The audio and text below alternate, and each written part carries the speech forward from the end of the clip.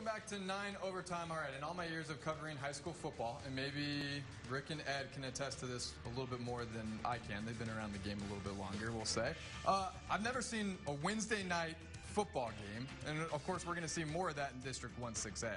Yeah, Pebble Hills and America's two contenders in that district doing what we just said, getting creative with the schedule. Neither team has played a game since week 1, almost a 3-week layoff for both of them. First quarter, KJ Cooper going to find Jalen Partida on the wheel route. The Spartans would take a 9-6 lead. Ed, KJ Cooper is really coming on strong this year. Yeah, KJ Cooper is an undiscovered guy that has stepped up onto the map, throwing laser beams out there for the Pebble Hills Spartans.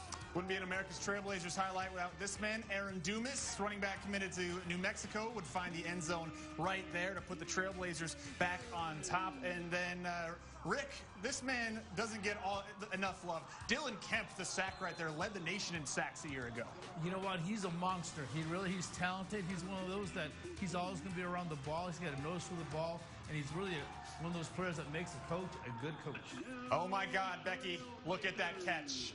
Evan Chisholm with the moss right there as America's wins 36-17. Here is America's head coach Patrick Melton, really excited his team was able to get a game in this week after sitting the last 2 weeks out.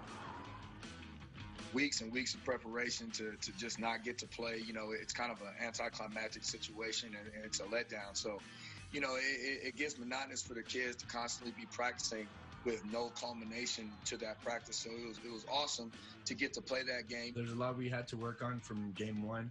So it felt really good just to get back on the field, just to get back into the groove of things. Americans will play Eastlake on Wednesday in a game rescheduled from week 2, Andy. Yeah, thank you, Colin. It's